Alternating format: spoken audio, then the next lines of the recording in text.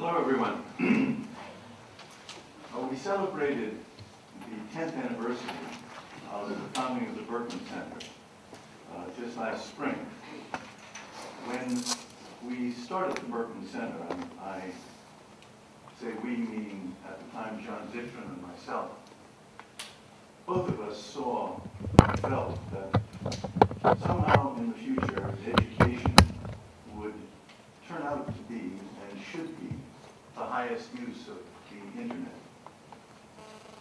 At this Berkman at 10 celebration, I had the pleasure of speaking and of being introduced. And I am hoping that I can repeat for you here at the introduction. So, Amar, is it possible for you to cut the lights down a little?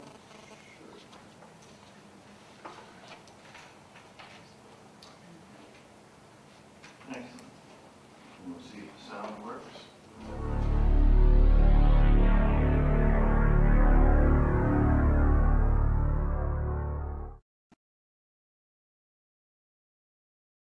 Hello, I am Eon, Dean of Cyberspace.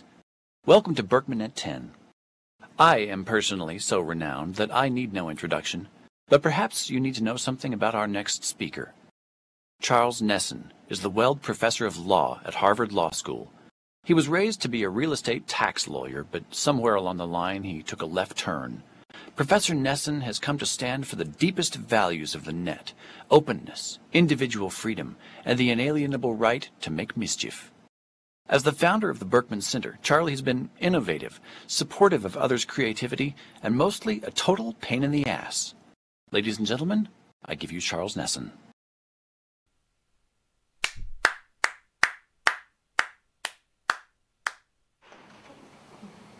So,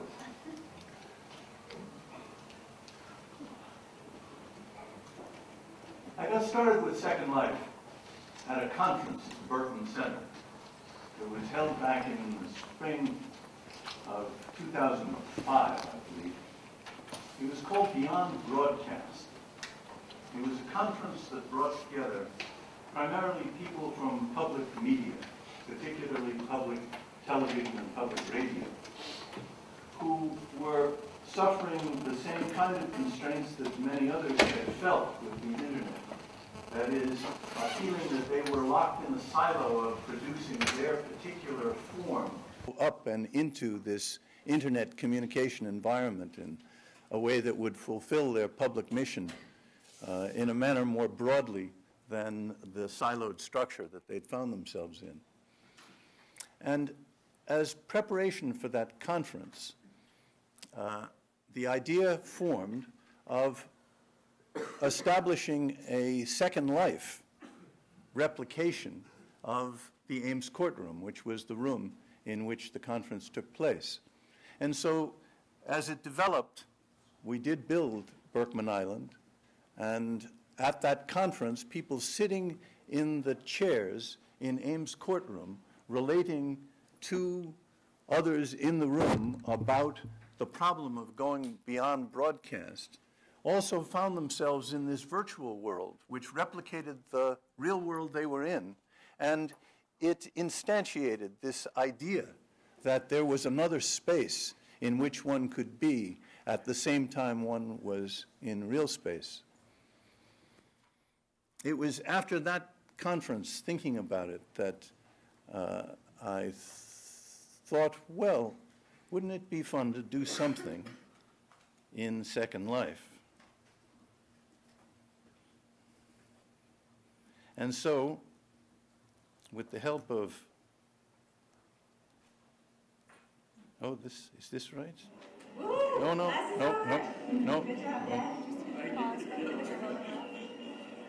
Excuse me. You may recognize this person here to my left.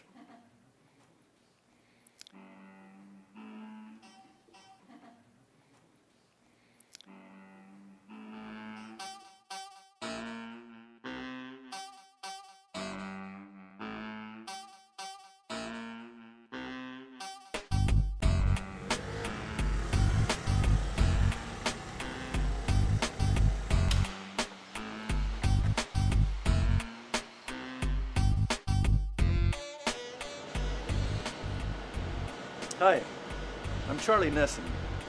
I'm a professor here at Harvard Law School. I'm teaching a class with my daughter Rebecca this fall. It's a class about argument, but not argument in a courtroom, which is what I usually teach, but argument in the new integrated media space that I call cyberspace. Students will engage this class and make their arguments in a variety of cyber media, through blog, through wiki, through podcast, through webcast, through community television. Students who take our class through the Harvard Extension School will experience the class in a virtual world called Second Life, a world of avatars. Allow me to introduce you to mine. Eon, Dean of Cyberspace.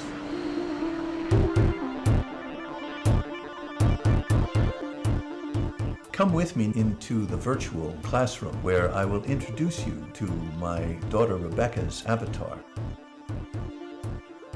She is a computer scientist at Harvard and a longtime extension school teacher.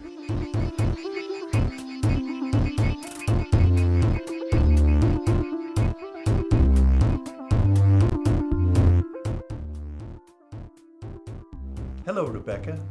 Hello, welcome to Second Life. This classroom is where we'll be holding our classes and our other meetings. It's a replica of the Ames courtroom at Harvard Law School where the law students will have their classes. As you can see, we can do all of the things here that happen in a regular classroom. We'll watch the videos of the lectures at the law school, and we'll have our own lectures and class discussions, and more. In addition, in Second Life, the possibilities for what we can do are endless. If you want to meet with me informally, I'll be holding office hours here in Second Life. And I'll be holding office hours here in my real office at Harvard Law School. If you are interested in learning more, and especially if you're interested in participating, please take a look at our website, thecourtofpublicopinion.com.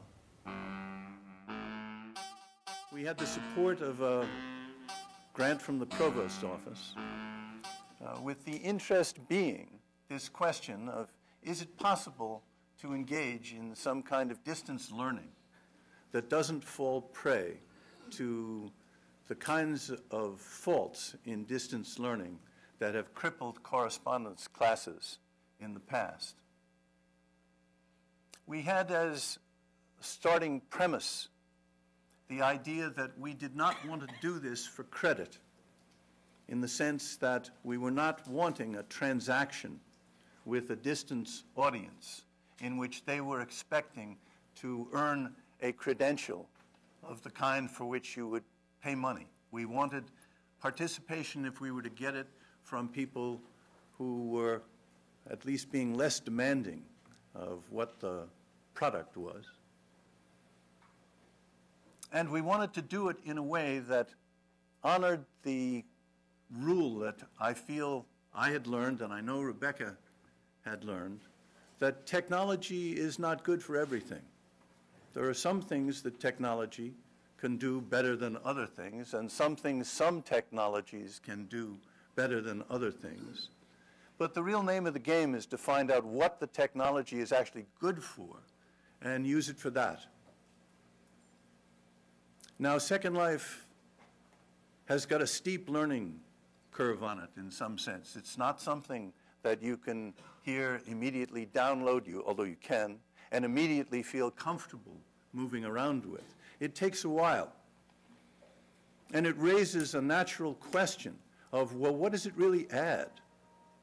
Why isn't this just a chat room with some pictures of dolls?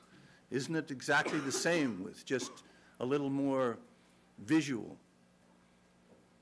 Well, it turns out that Second Life has this verisimilitude of presence that's simply missing in that chat room environment. It has some of the capacities that a campus environment actually offers, where you meet people, you talk with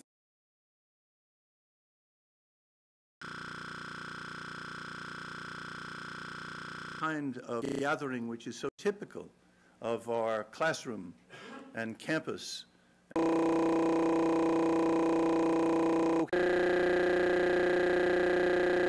Experience where you have a sense that the others who are in your group are likewise sharing that same experience. And so it, without question, has a potential for richness that the simple chat room doesn't have. What I found in the course of the class that we did was that Second Life was remarkably useful at doing something that I, as an evidence teacher, had always wanted to be doing with my students. I'd always wanted to be doing moot courts, where students actually got the opportunity to question a witness and make an objection and have it be ruled upon. But I'd never been able to succeed at doing that, because when you think about the practicalities of doing that live, it doesn't really work. Students don't ask crisp enough questions. There's no transcript being taken so that when someone objects, you can't go back and see just what they objected to. Witnesses run on forever. You can't cut them off very easily.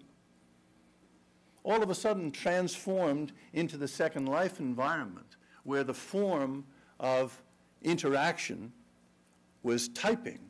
You actually typed your words. Suddenly those problems vanished. Because they had to type the words, questions got much more succinct. Quickly realized that you won't read more than a few lines at once in the back and forth on Second Life.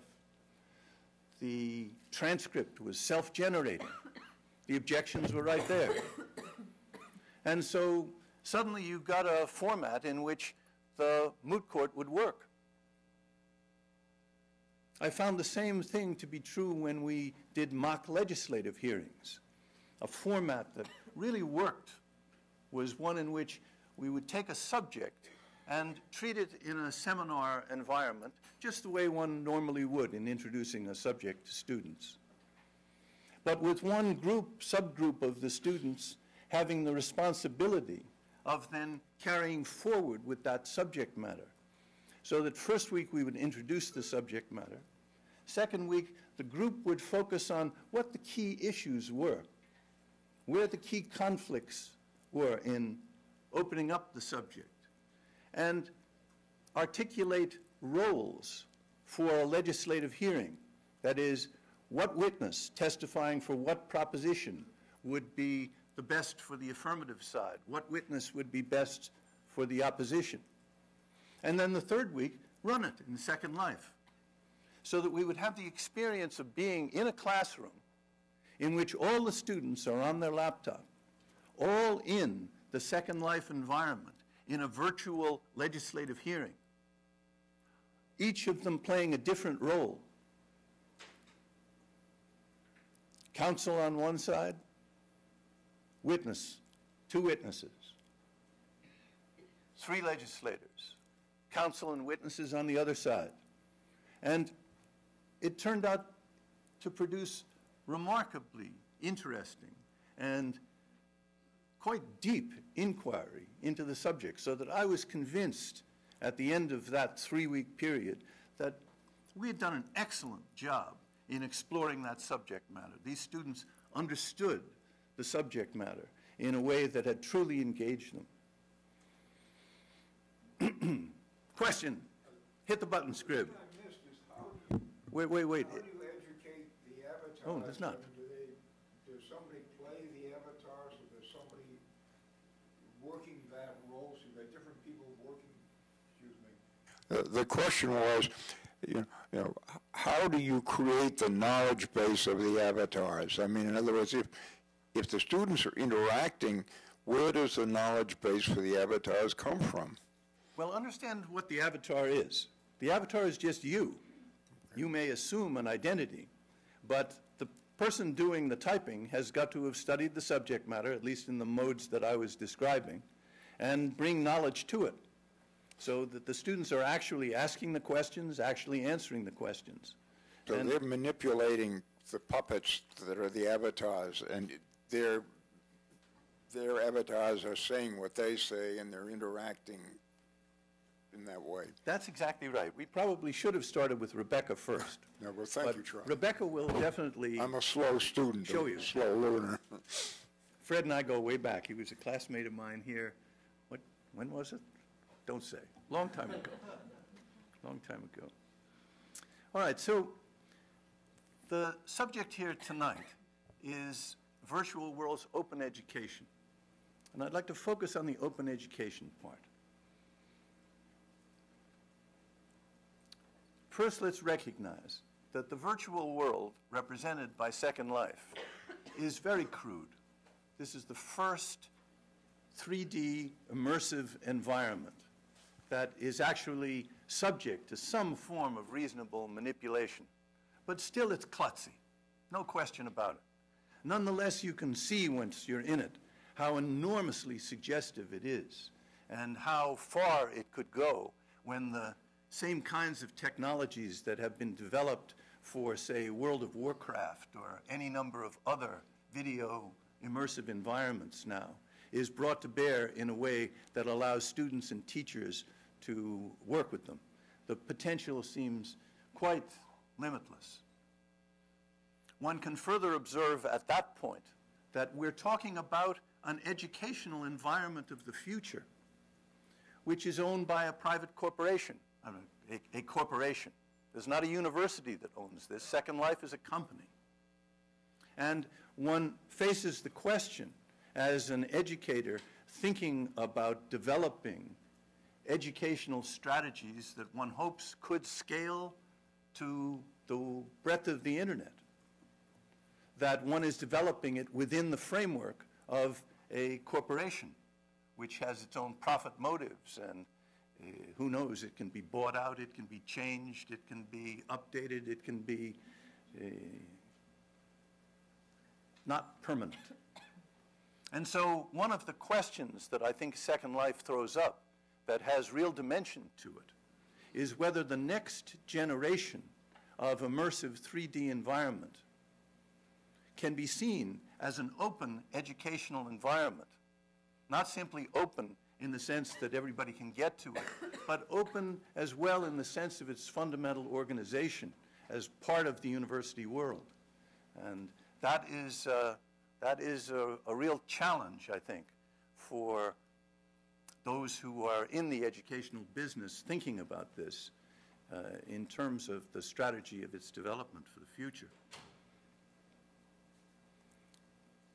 One of the most exciting things that has happened, and I'll focus on this to bring my remarks to a close, is that the idea of open education seems finally to be coming to the surface. We've seen the internet create innovation in a remarkable fashion. But its initial drive was the drive of venture capital, the dot-com universe. The possibility of the internet acting as a mode of communication which could aggregate the willing energies of institutions with public missions towards the common goal of creating open education. That has been an ideal in the background, but now, I believe, is coming towards the fore.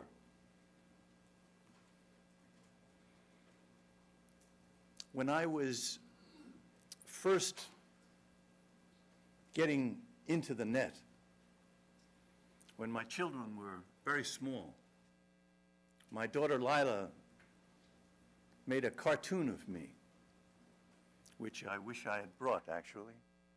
It was just a little line drawing of me sitting at a computer with this wild look in my eyes and hair going straight out, like, ah! And I've often thought of that image, it's stayed with me, as in some way capturing the moment at which it occurred to me as a real possibility that these threads, these hairs standing up straight, could be thought of as connections to anyone else on the net who wanted to connect with me. And the recognition that, whoa, as a teacher, I have the possibility of an extraordinary audience. And if I consider it to be in some way part of my responsibility as a teacher to reach out to the audience, the means are right in front of me. They're actually just right here. That idea of open education, I'm hoping, is now alive and well. The most significant thing I think that was done at Harvard last year was the unanimous adoption of a resolution in the Faculty of Arts and Sciences that our scholarly work would be published open access. That was passed unanimously by our faculty. It's remarkable. And then that same resolution was brought to the Harvard Law School, and our faculty at the law school passed it unanimously. We have a new librarian in Robert Darnton. We have a new librarian at Harvard Law School in John Palfrey. We have a growing realization that to a very large extent, the internet is our library of the future. That's where we do our research. That's where we do our looking.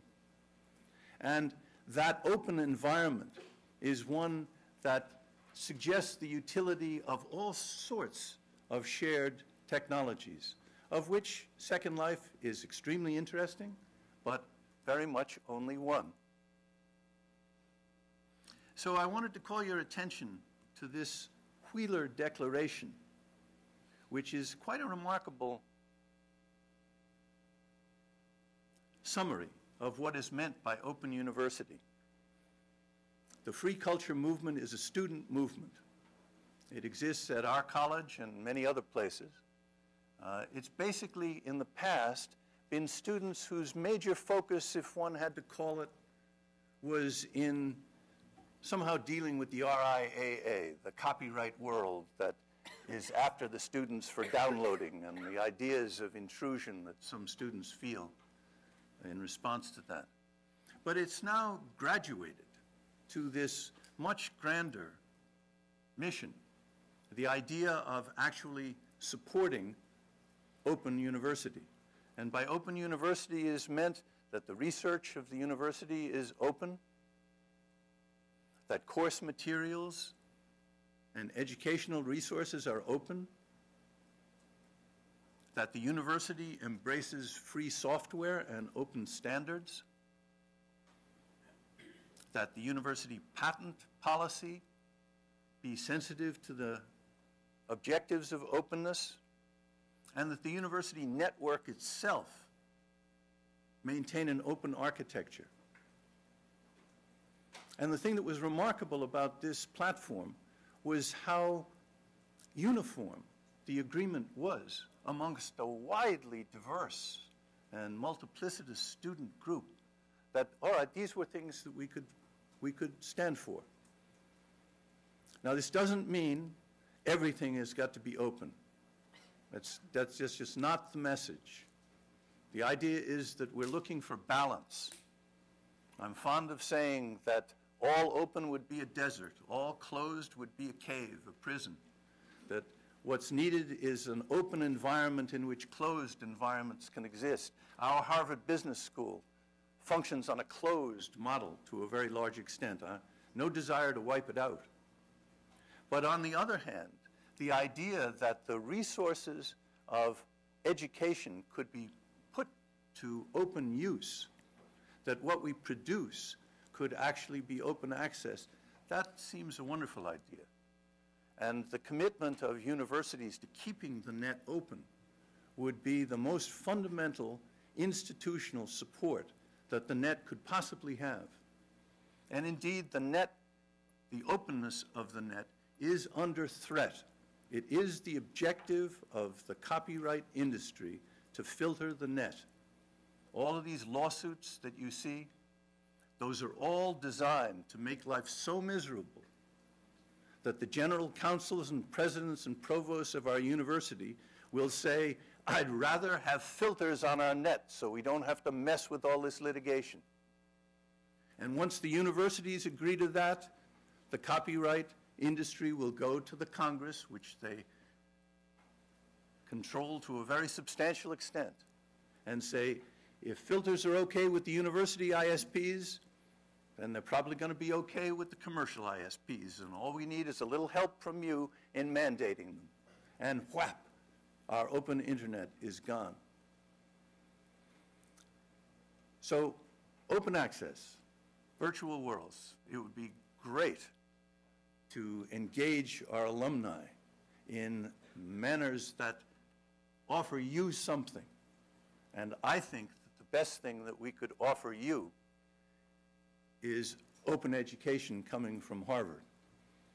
Next September is the centennial of the Harvard Extension School. The Harvard Extension School is the most natural place in the university as a focal point or funnel through which open education could flow. They've been doing it in a way for years, but with a somewhat closed format. The opportunity through the Extension School to offer well-produced, well-presented material to the open net, the very act of preparation and presentation of which is itself an educational enterprise within the university. That seems like a wonderful project, and that's what I'm hoping to work on for the fall. So thank you very much. I'd love to introduce to you my daughter, Rebecca. Rebecca has been my collaborator on matters having to do with educational strategy since the days I drove her back and forth to Cambridge in Latin. And she is a natural-born teacher, and I am just so proud to introduce her to you. Becca.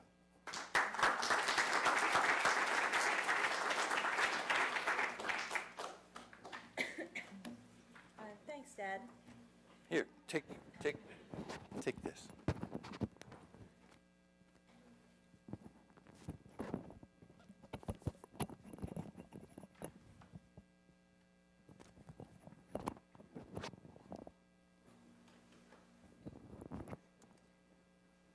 I'm unfortunately a little bit under the weather, so hopefully you'll all excuse me.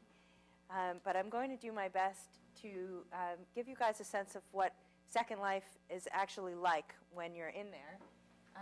What you're seeing on the screen right now is a group of people who are gathered for the purpose of watching this event right now in live webcast into Second Life. Some of these people are sitting here in the room with us. Some of them are spread out all around the world. There's somebody in Tampa, Florida. There's somebody in Scotland. There's somebody in Peru. That was just from my brief survey of who was there and who was willing to say who they were in real life. And I know there are a few people who are scattered just right around the room and who have been helping to let people know what's going on when it isn't clear on the video that they're seeing. You've heard a bit about what we've been trying to do with education in Second Life, and I just want to say a word about that before I take you on a tour around this island and also take you to Harvard's other island so you can get a sense of how we've been getting started in Second Life. One of the key advantages for Second Life, in my opinion, was for enhancing distance education, the distance education experience for students. And in my opinion, one of the things that was very challenging in this experience, up until quite recently, was this just getting a feeling of connection to the class. When students are local to a class, they come once a week or twice a week to a classroom. They have an opportunity to mill around before class, meet their fellow students, talk to the instructor, and generally end up with a sense of feeling connected to the class and a certain sense of responsibility to the community of that class. As a distance student, the experience is often a lot more disconnected. Your connection point is a website that you go to in order to receive materials, watch videos, and you perhaps submit your work via email, and you rarely get any opportunity to get to know other students in the class, and sometimes not even much opportunity to get to know the instructors in the class. The best technology prior to virtual worlds for trying to do something like this was along the lines of sort of enhanced chat room software that teachers could run during a live class session where students would come and discuss. But even in those situations, the student would be represented at most by a picture and usually just by a little screen name. And the general feeling of those environments is the instructor asking a lot of questions, filling up the screen with text from the instructor, and very little actually being contributed by the students who had a certain amount of shyness about jumping in there and getting their voices heard in those environments. Second Life basically pulls the legs out from under those problems. It gives you the ability to create a community. It was created as a social technology. It's a world that is set up in such a way that the people who come into the world actually build the environment that then they exist in. And the idea was that it was mainly going to be a commercial and social space. There's a currency in the world that people exchange. You can create goods in the world and sell them for this currency. And the currency actually has an exchange rate with US dollars so that people can trade their money in and out of Second Life. Some people are actually able to make a modest living or at least enough money to support the existence of their Second Life avatar by doing this type of in-world business. And there are a lot of social activities going on. The advent of using it for education was sort of, I think, a little bit of a surprise to the creators of Linden Lab, although they've been, to the creators of Second Life, Linden Lab, although they've been extremely supportive of it since people have started adapting it for this use. And the reason that it's so appealing is that it allows us to build a campus, like the campus that you're looking at up here on the screen, that looks a little bit like our campus. It feels a little bit serious, even though it has a cartoony look. It lets students know when they come here that this actually is intended to be a serious educational environment. And the campus is persistent. And so then some of the basic ideas of what it feels like to be in a class translate very directly to the experience of coming to class in Second Life, even though it's your avatar coming instead of you coming. When you decide you're going to go to class, you might change your outfit that your avatar is wearing in order for it to be something that's more appropriate. You arrive a couple of minutes early and you find there's a couple other students hanging around. So you have a chance to talk about your homework or to comment on the new dress that somebody has found somewhere or created for themselves in the world. And so relationships do start to form among the students in a way that was previously missing in distance education environments. We designed our course so that students would be doing some of their work in groups in Second Life so that there would be activity on the island at other times, other than when they were there specifically for class, so that you could come to the island and sort of have the feeling that you were walking around your campus, where you could go and meet people and talk to other people who were engaged in a similar educational experience to the one that you're engaged in. And so this served, I think, to create some greater community in the course that we taught and the subsequent courses that we've worked on than what we had previously been able to do. So with that said, I want to move on to taking you on a little tour around this island and the other island and answering questions as you go. And don't be shy about asking any question that you want about Second Life. This is a very new environment for many of you. Some of you may be more familiar with it. So whatever is confusing you or you'd like to know, educational or otherwise, go ahead and raise your hand and we will try to get the mic to you and ask it. Okay, so let me just start by showing you my avatar.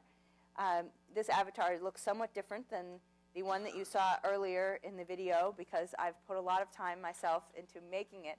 The one you saw in that earlier video was made by an undergraduate student here who helped to build this island, Rodica Buzescu, who now is a consultant who works full-time doing consulting for companies that are setting up installations in Second Life.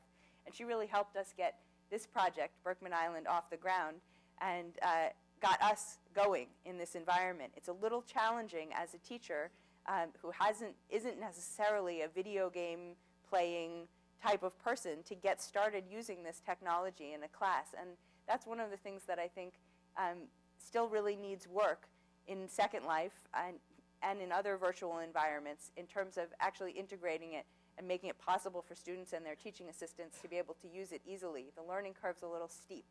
But once I got into it, I decided I did not want my avatar wearing what she was wearing or wearing so much makeup, and I put some time in and tried to make her look like me as much as I could.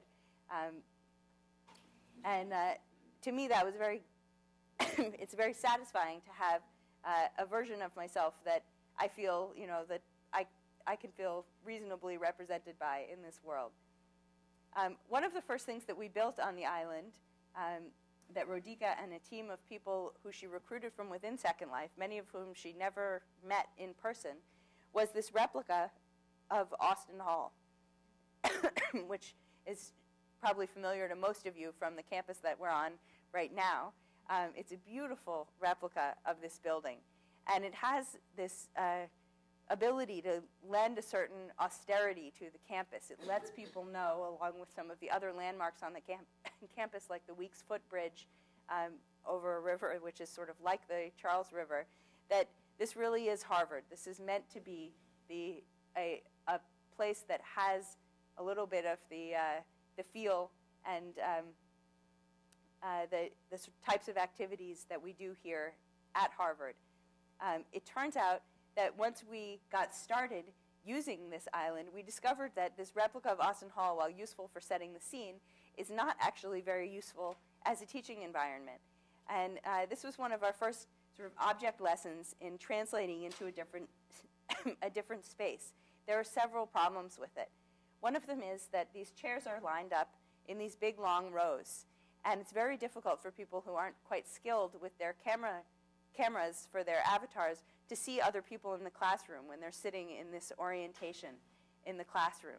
The other big problem with it is that when you're indoors in Second Life and you try to take a long view and see what's happening, you suddenly find yourself outside the building. So it turns out to be much more comfortable and much prettier to do what you want to do outdoors, which is why we built this outdoor classroom. I'm very glad that we have Austin Hall, but we spend most of our time in this outdoor amphitheater where we show these videos. My father talked about the ability to run mock trials.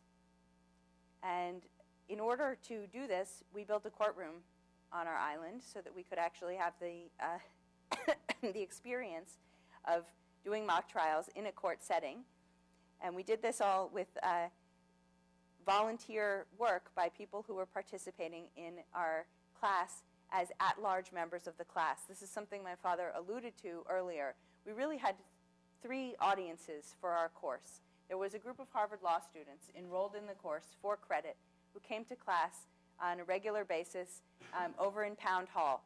Those lectures were videotaped, and then that evening by an industrious student, they were digitized and made available online and in Second Life for the people who were taking the course through the Extension School. People taking the course through the Extension School never met in any actual classroom. Some of them were spread all over the world.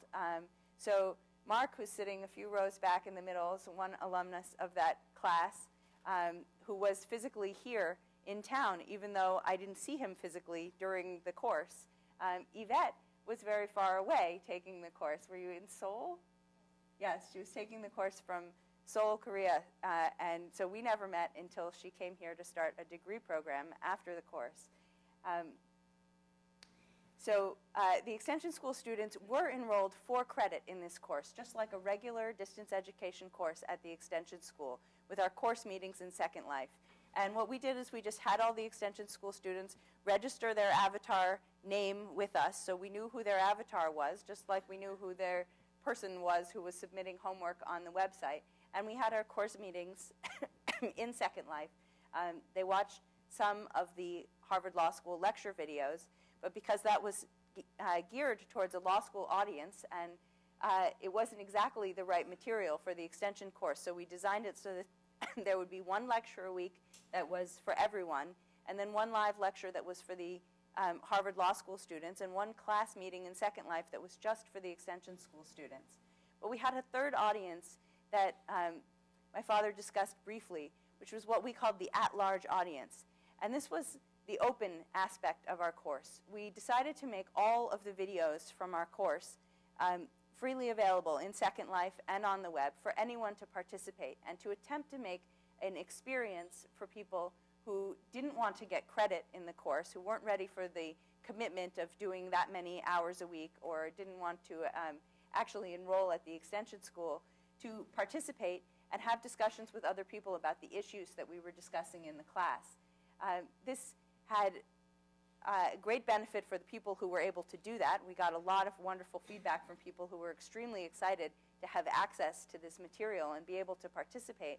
But the exciting thing for us was that it had great benefits for the people who were in the class, who were actually enrolled in the class as well, because this gave us a large group of people who were interested in what we were doing and grateful for the students, for sharing their experience with the community at large. And so when it came time to build a courtroom and to do a mock trial, we were able to build the courtroom entirely from labor of people who were among our at-large audience and who just wanted to help out building a courtroom.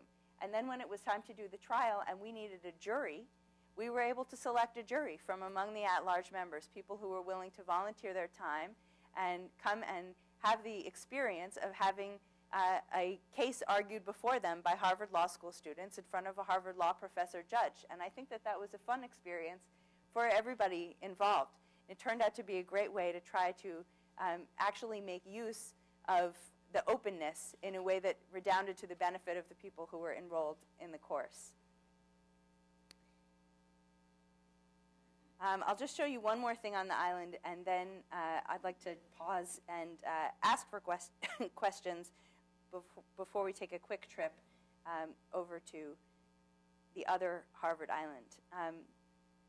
This area here that I'm in is called the Sandbox, and this was a critical part of the island. It's an area, so the entire island is open to anyone. It's possible to restrict your island so that only your students could come to it, but ours is open to the public. And in this area of the island, anybody who wants to can build anything that they want. The way it works in Second Life is that you're endowed with the ability to create any object that you want to create. A building, a piece of clothing, some kind of robot. They can be programmable objects or just interesting looking physical objects.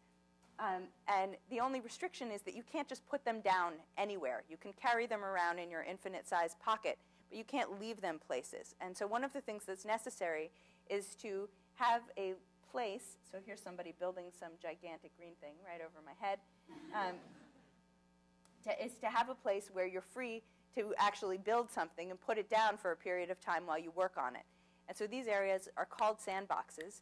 We have one here where you can build something and it will last for 4 hours or as long as the time that you're working on it. But once you stop working on it, it will disappear after 4 hours. So it's sort of a self-cleaning area. And the existence of this sandbox created a community for us on this island. It helped us to have the island not be an empty space. A lot of places you go in Second Life have this eerie feeling of emptiness all the time. Berkman Island, for the most part, if you go there during the evening hours on East Coast time and a lot of other times, you will find people in the sandbox who are socializing and working on building various different things. And that community was helpful to us as a resource for our students. One of the interesting things that happened is that people can, if they have the ability to build things, they can build things that are really a nuisance and give other people a lot of trouble while they're in Second Life. And that started to happen in our sandbox.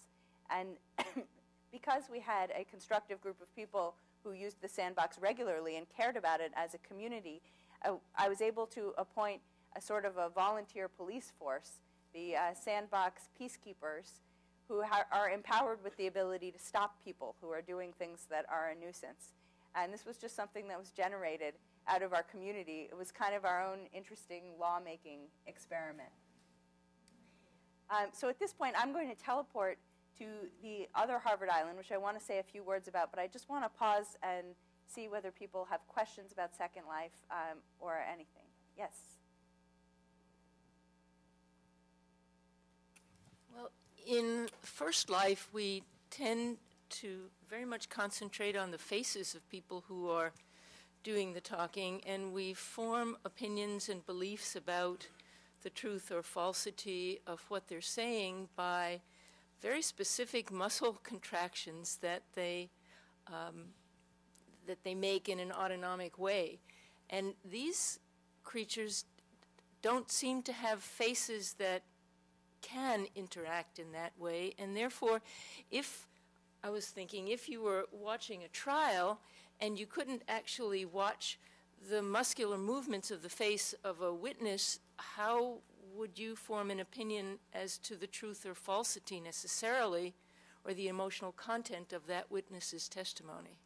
That is a fabulous question. It raises a lot of really interesting issues. First of all, it's an extremely good point about the limitation of Second Life at this point, and perhaps a more general limitation of our computer technology. There are facial expressions in Second Life, but they're controlled by, you can do some keystrokes to make a kind of a ghoulish smile on your avatar's face. It's not something that most people use. And eye gaze is controlled by the mouse, so people are often looking past you even though they're talking to you. And it's very disconcerting for people at first in exactly the way that you indicate. A lot of the cues that people are used to in real life or First Life are just completely unavailable. And that can be very difficult to get used to. One thing that's worth noting about it is that for people of a certain generation, I think the age in John Palfrey and Urs Gasser's book that they say is 1980, below people born after that are digital natives. They are used to having a huge amount of their interaction take place in online environments without these kind of facial cues already. And so this kind of concern is something that often doesn't arise for certain younger people and then a lot of older people who spend more time on the web. All of us, I think, have become much more expert over the last several years at figuring out how to decide what kind of information we're going to trust when we don't actually have information about the character of the person who's behind it, as we get used to so much of our media coming to us in this sort of disembodied way. But with respect to how this affects the specific classes that we are teaching, we just do the best we can with the technology that we've got. There is a possibility that in the future this is something that can be incorporated.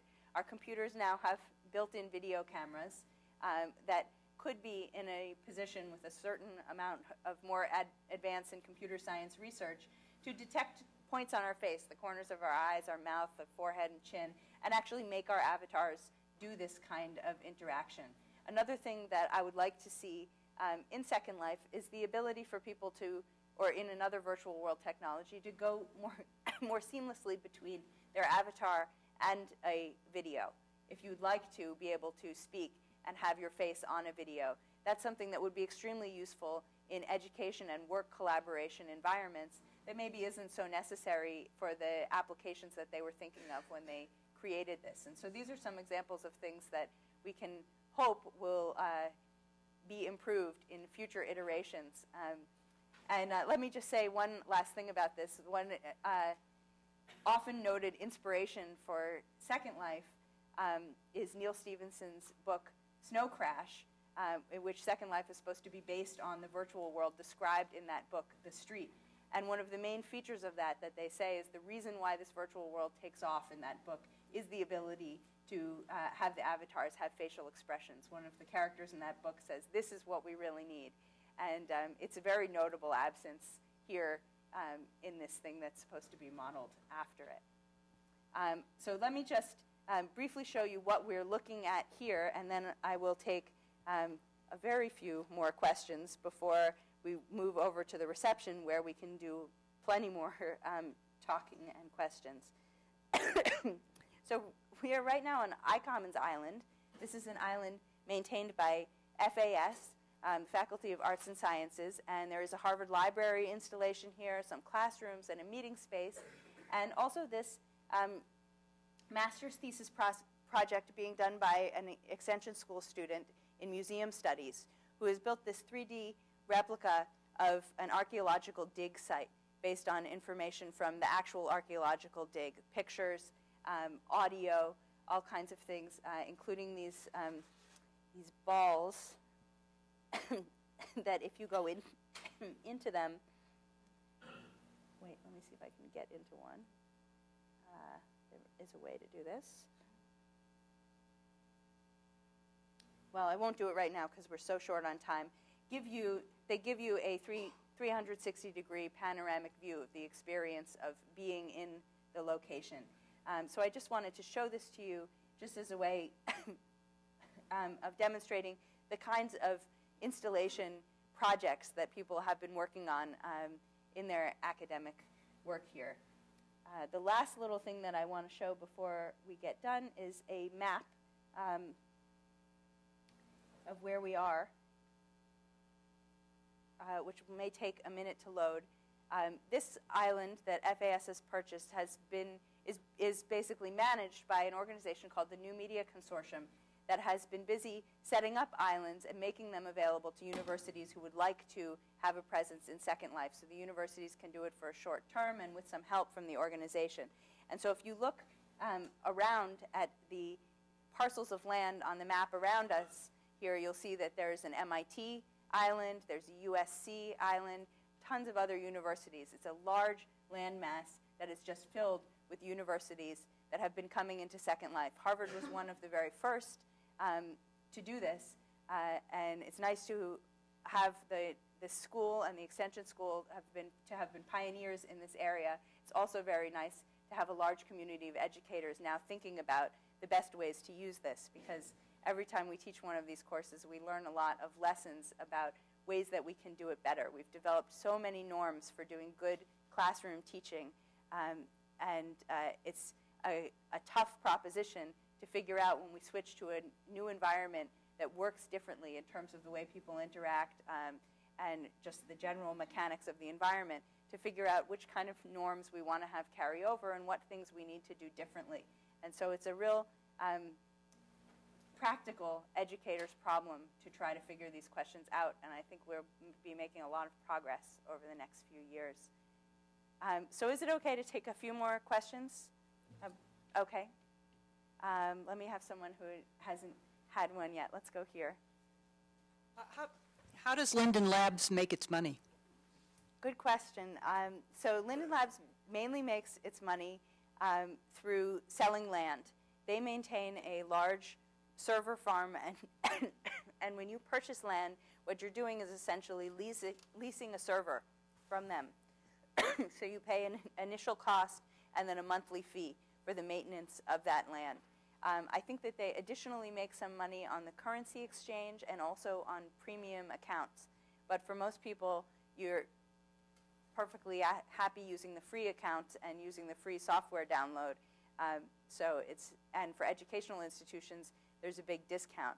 So my main issue with Linden Lab is not so much that they're a for-profit company that we're depending on, as that their incentives for development of the technology don't necessarily align with the incentives of an educational institution. So there are features that they want to add that are not the same as the ones I want to add, and features that I want to add that they don't care at all about.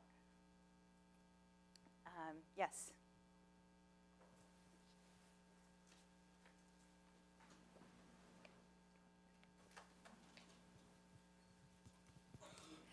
Yes, it was interesting to have come across your mock trial there.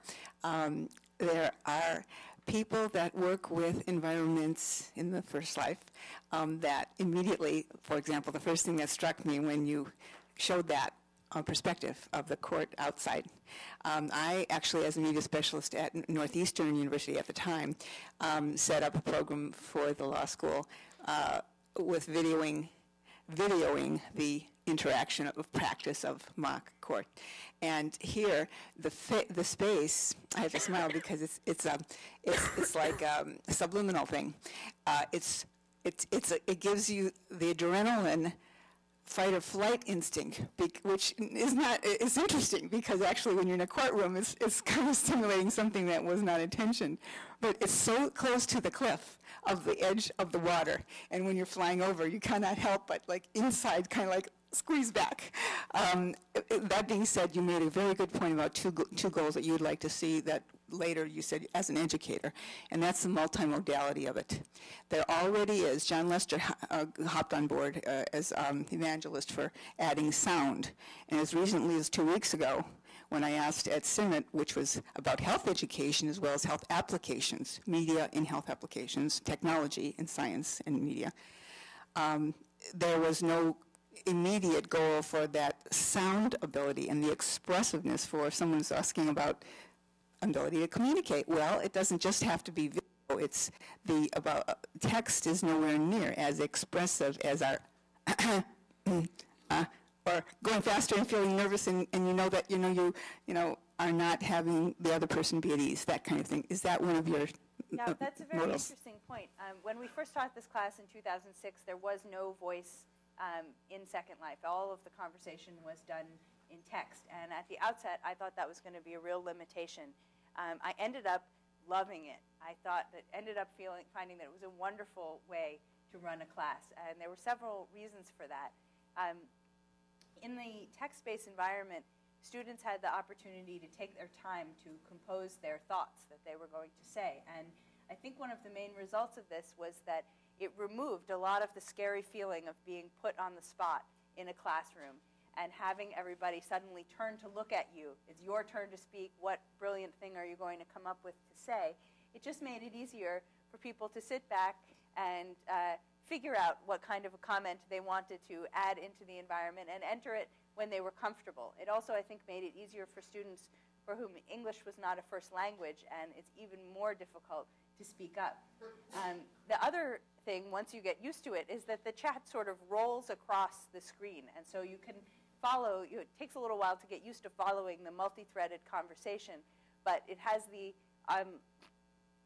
opposite effect of handling the student that speaks too frequently quite naturally, because there is no way for somebody to dominate the conversation. They can have more lines scrolling across the screen, but they can't keep ending every sentence with a conjunction so that no one else can start speaking.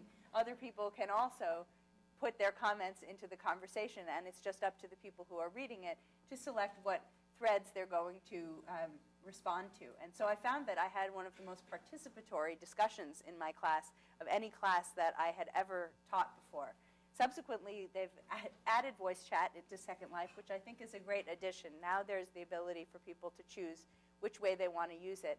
And depending on the number of people that you're working with and what the relationship is and what you're working on, you can choose to go either way. So I'm glad they've put it in. I think we should probably close here and head over to the reception, where we're going to have some computers set up for people to give this a try themselves, and also just a chance for people to talk and have a good time. Thank you so much. Thank you to Charlie and Becca. Thanks so much.